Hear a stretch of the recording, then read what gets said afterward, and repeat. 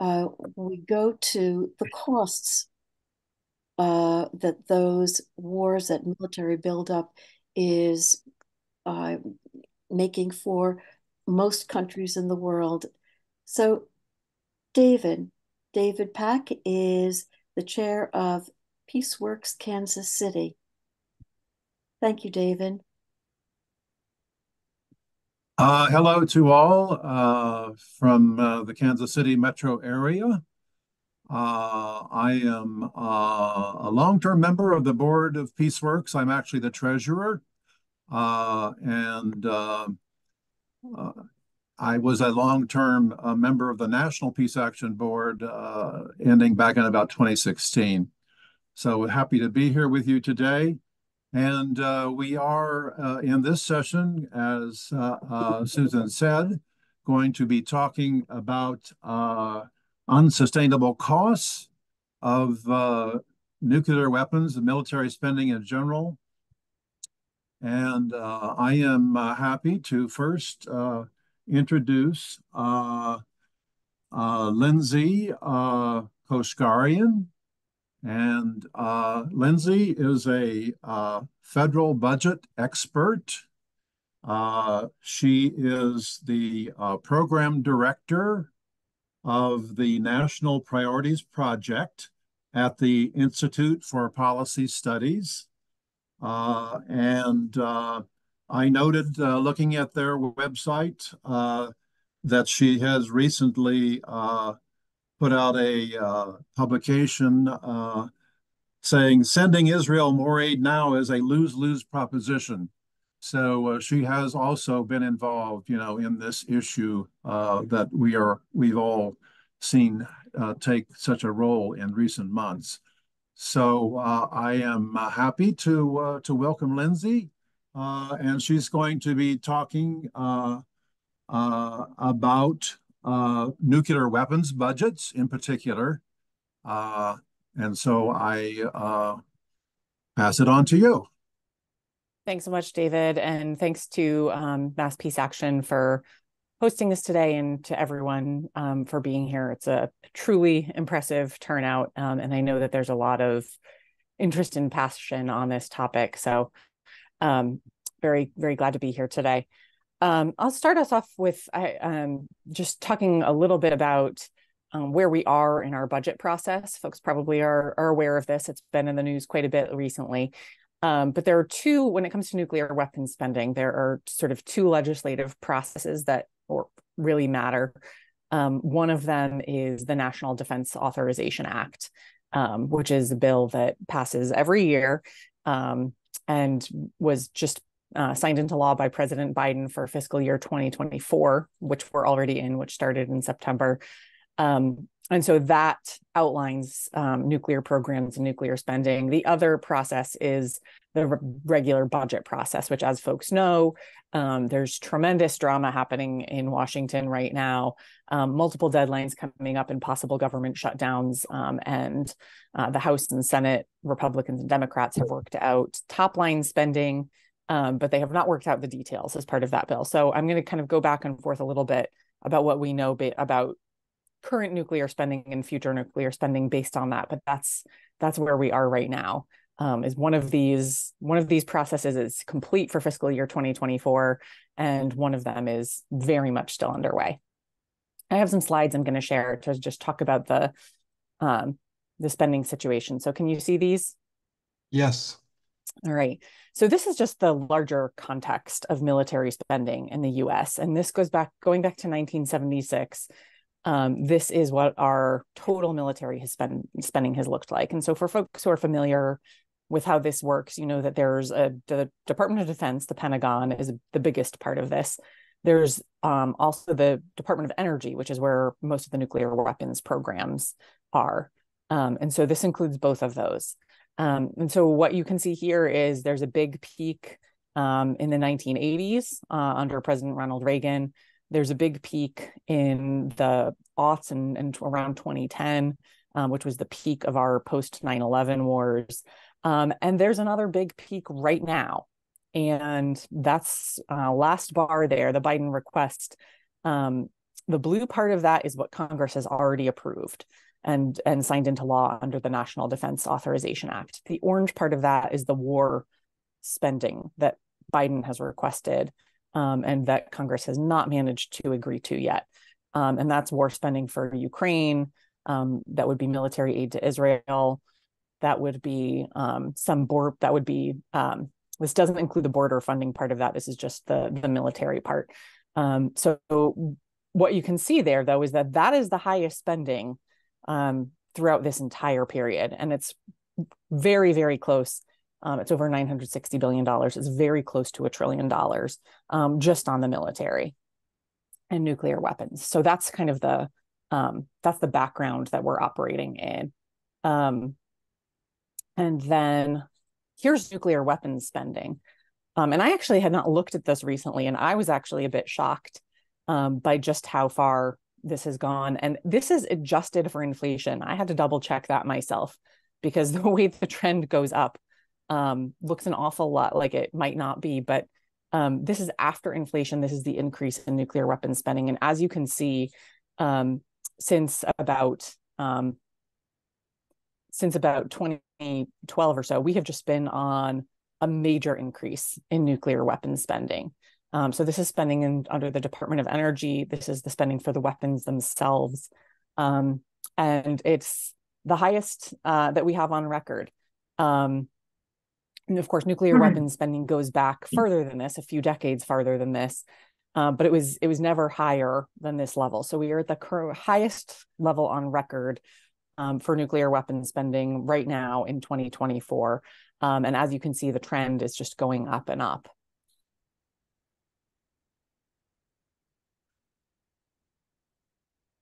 So here, that's one piece. So this chart just shows nuclear weapons spending in the Department of Energy. That's the spending on the weapons themselves. But there's more than that. There's also spending in the Department of Defense for weapons delivery systems. Those are the planes, the ships, the ground-based systems for intercontinental missiles. And these are three of the biggest, these pictures show three of the biggest programs. So there's about $32 billion in spending in the Department of Energy for the weapons themselves. There's even more than that. It's about 37 billion total. It's a little hard to say because some of the weapon systems are part nuclear and part not.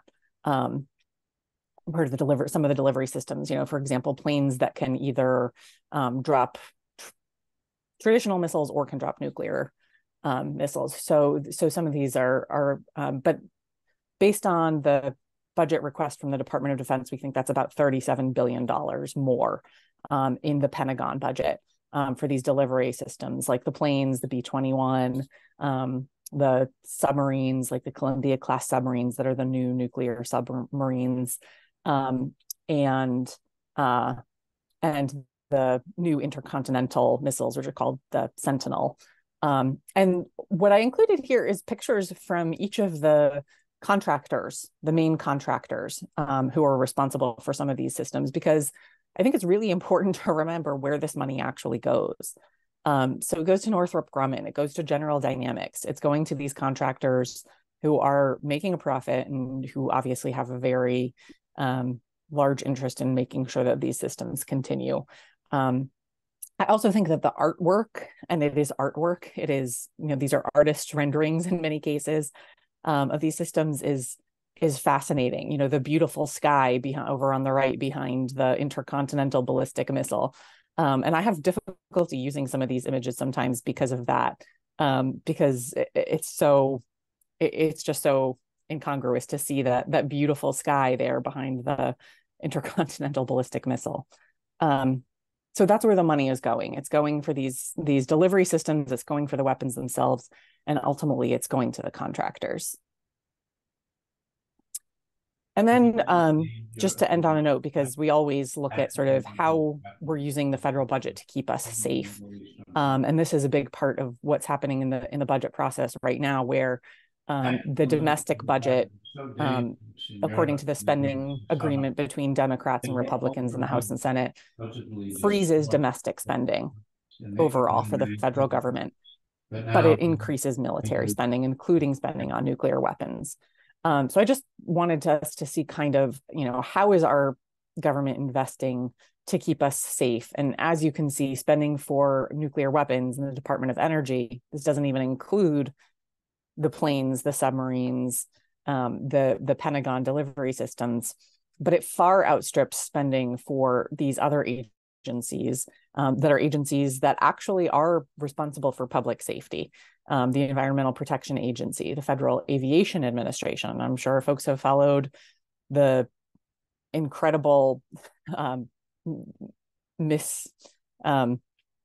misappropriation of trust by the Federal Aviation Administration that Boeing again, for the second time in a few years, Boeing again has commercial planes that are unfit to fly. And the Centers for Disease Control and Prevention, of course, we all know now that pandemics are one of the big threats to public safety, and Food and Drug Administration. So as you can see, each of these critical public safety agencies has a budget that is far smaller than the budget for nuclear weapons. And it's important to kind of have that context and to realize that in a very real way, Congress is trading off these spending priorities.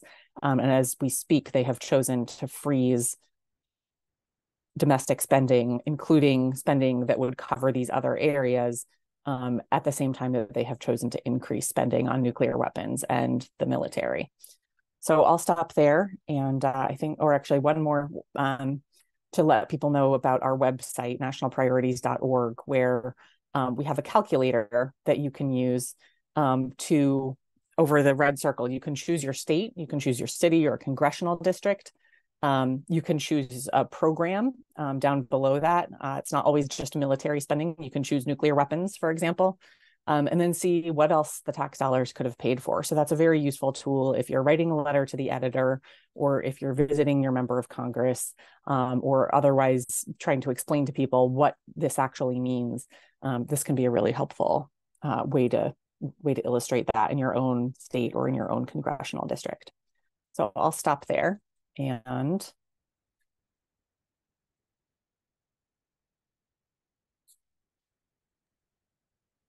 thank you very much, Lindsay. And I see a couple of people who have questions. Ronald, would you like to go ahead? Yes, can you hear me? Yes. All right. Yes, my name is Ron Betchag. I'm from Houston. I'm a member of the Schiller Institute. I had a question regarding when the Soviet Union fell, and there was a commitment, or at least an offered commitment, not to move the West east in any manner, and that was then, as everybody here knows, violated. And there's been this commitment by this military, industrial, but really financial complex to continue colonialism. And my question is regarding one, the BRICS, the global South now in an open revolt against the system for independence and development, and then linking that with the peace movement and the ceasefire movement. You've got the power globally to actually reorganize this financial structure, actually put it through a retooling, and then gear up these, as we just saw, there's a commitment to these wars, and it's from this financial interest to maintain a control. So things like the Oasis plan in the Middle East, where you develop the entire region by irrigating the whole place. So just wanted to throw out that as a question, that you see the relationship between this financial blowout, where, like someone said, we're 34 trillion in debt, and we've got a trillion a year plus the military budget as a waste. What's your vision of that connection, and then this alliance I'm talking about, where you link these various forces for development?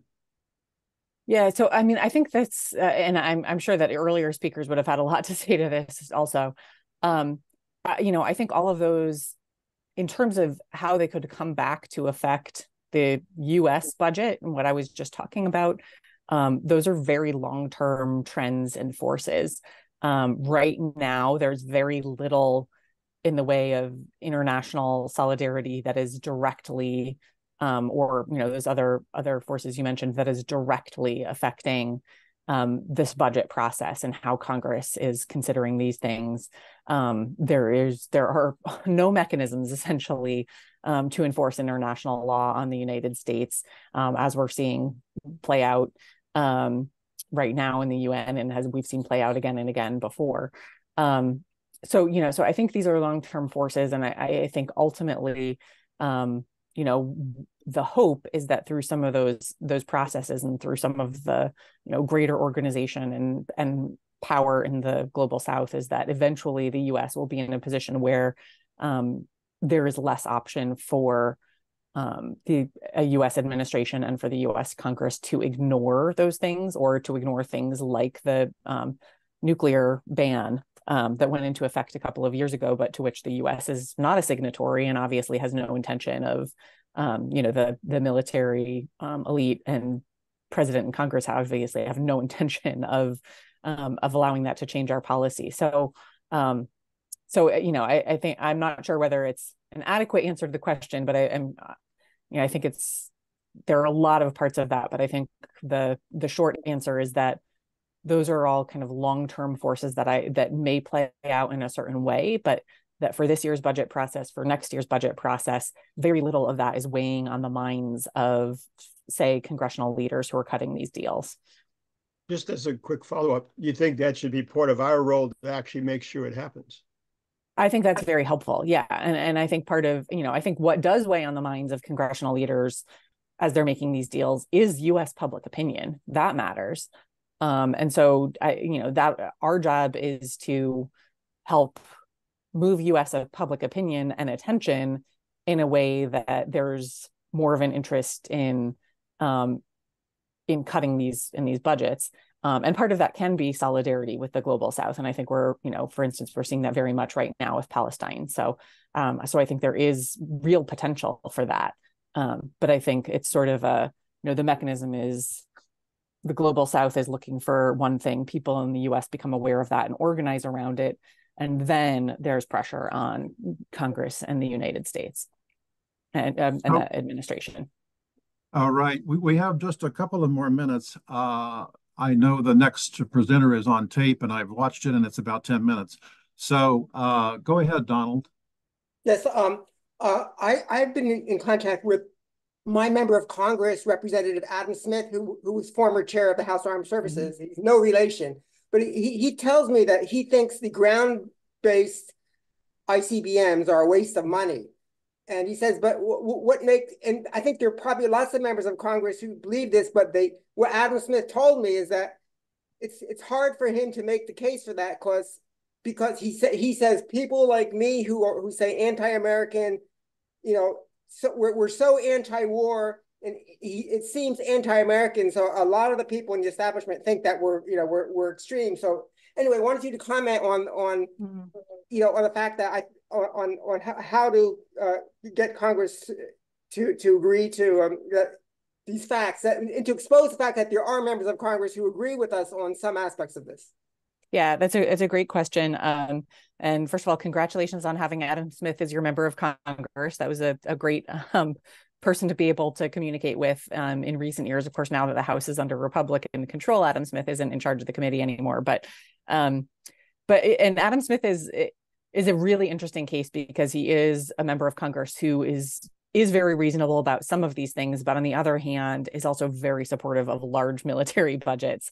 And very supportive of U.S. nuclear power and all of those things. So, but that makes him an interesting case because he's not, someone who's with us on everything. I actually think it kind of comes back to the same answer as the last question. I think often we think it's our job to persuade these members of Congress, and that is one way to get them to do what we want. But the other way is we don't necessarily have to persuade them of the merits. We have to persuade them of the merits of public opinion and the merits of what will happen if their constituents don't like what they're doing. And so I think what we need to focus on often in our actual day-to-day work and influencing members of Congress is saying, hey, your constituents don't want this, rather than this missile system doesn't make sense. Because I think it's true that a lot of members of Congress do recognize, for example, that it doesn't make sense for the U.S. to have the ground-based strategic deterrent or Sentinel intercontinental ballistic missiles anymore, but that's not enough, as you saw, to get them to actually vote with us and and act with us. So what it comes down to is bringing more constituents, having more constituents calling the office, all of that groundwork that I know people on this call are also extremely familiar with. All right. I'm afraid we really need to move on. I would maybe we can come back to the questions that are out there after the next presentation, I hope. Our next presentation talking about unsustainable costs is the human costs of the war economy by Shailly Gupta Barnes. Shailly Gupta Barnes is the policy director for the Poor People's Campaign and the Kairos Center for Religions, Rights, and Social Justice. She writes and speaks regularly on key issues around the interrelated crises of poverty, systemic racism, militarism, ecological devastation, and the false moral narrative of Christian nationalism. She's unable to be with us live, but Cole is going to share a nice presentation that she taped.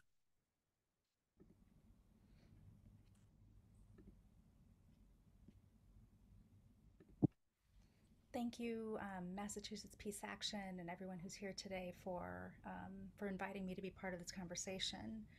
I'm sorry I can't be here in real time, but I wanted to share a few thoughts on the human costs of the war economy, a war economy that, as we all know, is gaining momentum and increasingly just going off the rails.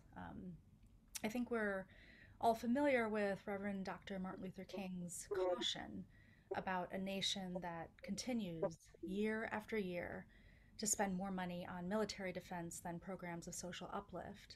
How that nation that does that again year after year is approaching spiritual death. And I've learned from Lindsay and the National Priorities Project that the U.S. has spent $21 trillion on war, surveillance, policing, and prisons over the past 20 years. $21 trillion, not just on military defense, but on the militarization of our entire society, while life-saving programs to provide health care, food security, housing, and economic assistance have all been slashed. And so we must certainly be ever closer to that spiritual death that Reverend Dr. King warned us about more than 50 years ago. And I would say that today it's not even about spending more on militarism than on programs of social uplift, but the rise in that spending that goes unchecked and unquestioned. There's just a blank check that's available at any time for the Pentagon and for war and for the military-industrial complex. There's, seemingly endless political will for surveillance technology and detention centers and policing and prisons. And that is what is bringing us closer to the collapse of our shared moral values, because that spending ultimately reflects a politics and a way of organizing our society that prioritizes fear and violence and force over community and diplomacy and peace. And by peace, I mean a true peace where all of our needs are met, where we are made whole from the failures of our society, where, as the poet Langston Hughes wrote, we have a peace that brings reality to our dreams, that serves humankind and shapes the common good. And we're very far from that right now. Right now we have a democratic administration that is actively supporting and funding a genocide of the Palestinian people. This is in contradiction to world opinion. We're isolating ourselves from our allies. Not now. Losing support among Americans here at home, in part because we can see in real time what's going on. And it's horrific. More than 20,000 civilians killed, most of them children and women, as well as journalists and aid workers. Have you been listening? Yeah. Thousands of whom, thousands more, who are trapped under rubble. While Israel has cut off access to electricity, to fuel, to water and food and medicine, and it's targeting hospitals and schools and refugee camps and civilian infrastructure that has led to the massive displacement of more than 1 million people. These costs of this war on Gaza and on Palestine, they don't just stay there. They don't just stay in Gaza. They infect the entire region. In fact, they're pushing us towards a conflict that could escalate even further. But they also demean our common humanity. We can see every day in so many ways that this violence, it goes on unabated and unchecked. And in a very tangible way, it affects our whole world. The emissions from Israel's bombardment, just over 2 months, are the equivalent of burning 150,000 tons of coal. These war emissions are greater than the annual emissions of many other countries over the span of a year. And so while this the Biden administration has continued to throw down on its position for Israel, it has also cut access to healthcare programs, to Medicaid. It has reduced allocations for food stamps. It has cut other forms of assistance without raising minimum wages, without raising taxes on those who can afford them, revealing that, once again, that we have, more money for war, but not for the poor. And so it's in some ways no surprise that President Biden is losing support among voters. He's lost ground among Black voters, among Hispanic voters, among young voters, among young progressive voters. And meanwhile, on the other side of the aisle, we have a party that's been more or less taken over by a Christian nationalist movement, which I would say is another consequence of 2 decades of feeding the war economy. And I describe it as a movement because it is. Christian nationalism is a political movement that is organized and funded around the idea that the U.S. is a Christian nation, that it is a white Christian nation, and that those in power should use their power to maintain and kind of broaden that vision. And this movement is wholly aligned with the rise of authoritarianism, with the demise of democracy and the use of force and power, including the power to pass policies that make life harder for many, many millions of people to accomplish that vision and purpose.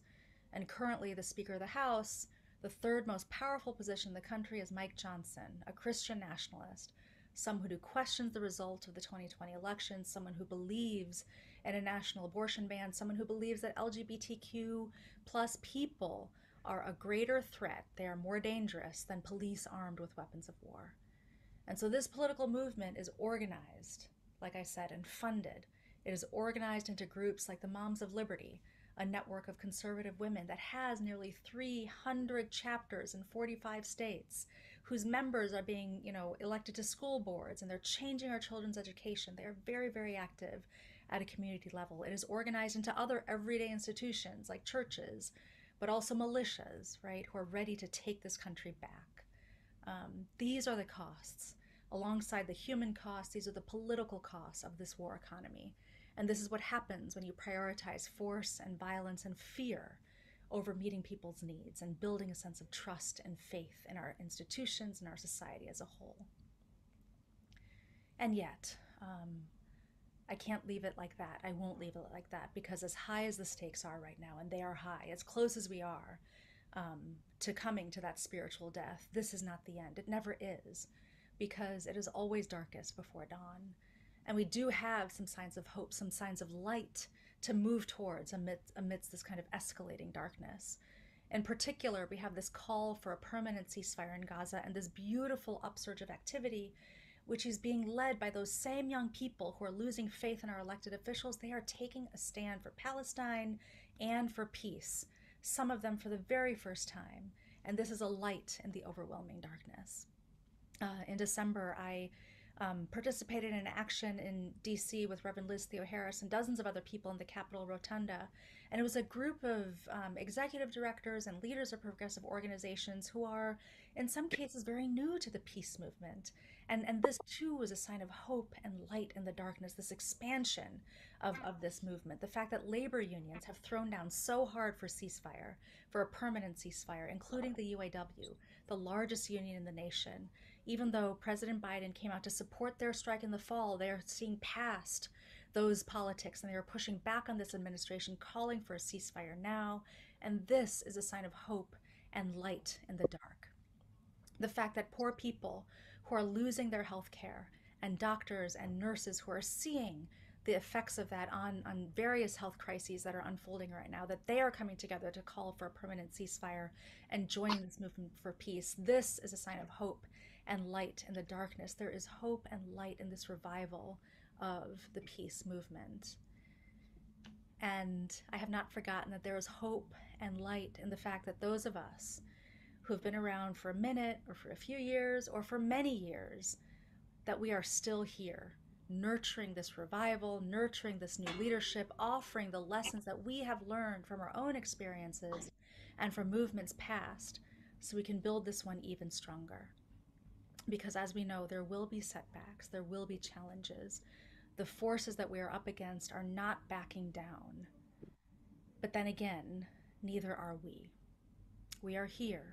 We are here for peace, and we are in it for the long haul. And this is a sign of hope and light in the darkness.